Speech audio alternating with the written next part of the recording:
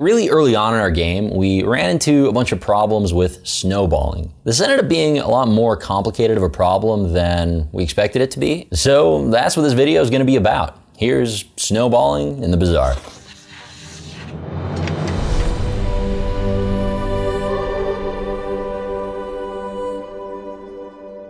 So most games want to reward their players for playing well. You want to give them some sort of positive reinforcement for getting a kill or scoring a point or doing something that you want them to do in your game. A lot of times when you give a player an advantage, it makes it easier for them to get the next advantage, to kill the next monster, to score the next point, and keep getting more and more advantages. And this kind of cascade effect is what we call snowballing. This makes it pretty easy for snowballing to get out of hand in a game. So we want to make sure that we learned everything we could about it so that we could avoid the problem.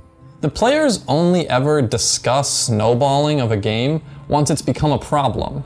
But at its core, snowballing is not a bad thing. When current game events impact future ones, it makes the player care about the entirety of the game. The early decisions should make an impact later in the game. Otherwise, it doesn't feel like it matters.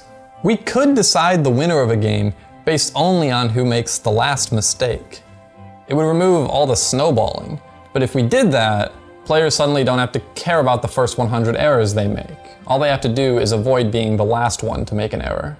So when exactly does snowballing become a problem? Well, we think it's when it happens too quickly, or when snowballing decides the game a very long time before it actually ends. In most games, after some amount of snowballing's happened, one player has been playing better, they get more rewards, the rewards help them win more, and eventually a player gets a really big lead, an insurmountable lead, basically to the point where player 2 has no chance of coming back and winning.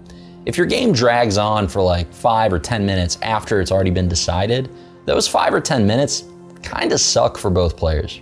This graph represents one game. The x-axis is the time that the game has lasted, and the y-axis is the chance that each player has to win. When a game snowballs too quickly, one player reaches a 100% chance to win too early in the game.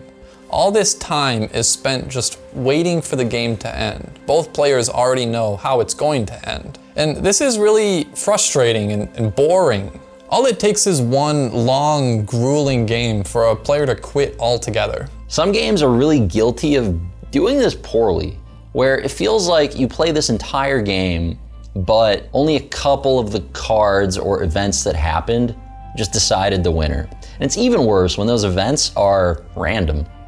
Suppose we had a very back and forth game going that was really close, and then all of a sudden there was just this huge spike and suddenly one player was an overwhelming favorite. Now, this spike could be a lot of things. It could be a player finding a broken item or a broken vehicle, or maybe they destroyed the opponent's only way to win the game. In Hearthstone, cards like Yogg Saron and Shutterwalk tend to cause a spike like this. Regardless of what this spike is, just the fact that something like this exists means that the rest of the game doesn't feel like it matters very much. A better way to handle snowballing is to have the players' rewards grow over the course of a game. In a MOBA, for example, maybe you get 50 gold for the first kill, 100 gold the second time you kill somebody, 150 gold the third time. Basically, the rewards grow throughout the course of a game. So even if you're the one that got killed early on, you still feel like you're in it and you have a chance of coming back. And that feeling would not really be there if players were getting 150 gold every time right off the bat. The swings need to be big enough so that they feel like they matter compared to the ones that happened before, but not so big that they invalidate the things that are going to happen in the future. And if the swings get bigger, the losing team only needs to win 1 or 2 events for them to come back into the game. Card games that use mana kind of naturally do this too. Early game, you can lose control of the board, but the creatures that your opponent gets to keep, the ones that stick around and keep hitting you, they're kind of small because they didn't have that much mana to start with. But later in the game, players are spending 6 mana, 7 mana, 10 mana per turn. And at that point, the swings become bigger and bigger as the game went on. So now I'll show you what an ideal snowballing curve would look like. Let's say the first little game event goes in favor of the first player, and they have a small advantage. And they use this advantage to win the second game event. It gives them a pretty big lead. Now the third one goes in favor of their opponent, against all odds. And it's going to make a bigger impact on the game than the first two did, and it brings the game nearly back to parity. This is how the game continues throughout. with the swings getting a little bit bigger each time. The game keeps having these swings back and forth, and then eventually one player just reaches 100%, and that's the moment where the game needs to end. In a perfect world. Game designers are always trying to minimize the amount of time that the game lasts after the winner is clear. And that brings us back to the Bazaar. In the Bazaar, we ran into some pretty serious snowballing problems pretty early. We really like the idea of our players having maximum agency and freedom over what they can do, so all the weapons in our game could target pretty much anything.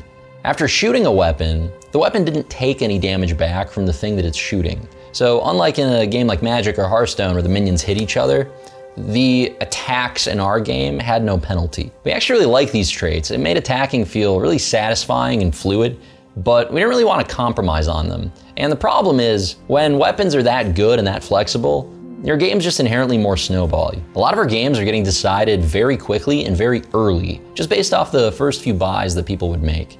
Somebody that got a weapon that was good at controlling the board early could keep controlling the board over time, and one player would end up with just a bunch of cards and complete board control, and the other player would end up with nothing. To make the game less about snowballing early leads, we decided to separate the board, the place where your items go after you buy them, into two separate rows instead of just one. Players would have to fight through all the stuff in the front row before they're allowed to target the stuff in the back row. And we think this is a pretty elegant defensive mechanic because it lets the defending player have control over what it is they want to protect. If I have some sort of fragile support item, I can just buy that to the back row, but if I just want something that's very durable and big, I can just throw that in the front to defend my other stuff. Since fragile cards wouldn't be at risk of getting destroyed right away anymore, this really helped mitigate the snowballing problem. Besides the two-row system, we ended up adding way more defensive mechanics into our game. We realized that defensive cards had to be way more common and way more powerful to balance out the strength of attacking. Another thing we tried to mitigate this snowballing problem is to create a buy phase before people could start attacking each other's stuff. Initially in the game, you could just start by buying one weapon, and then on turn 2, you'd be able to attack with it right away. And then on turn 3, you attack with it again. On turn 4, you attack with it again.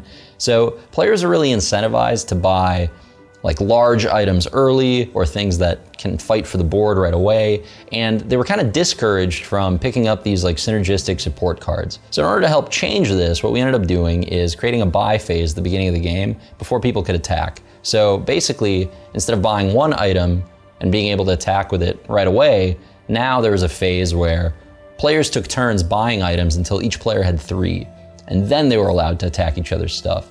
Snowballing's a really hard thing to get right. In our game, it was a problem because it was basically built into the fundamental rules of the game.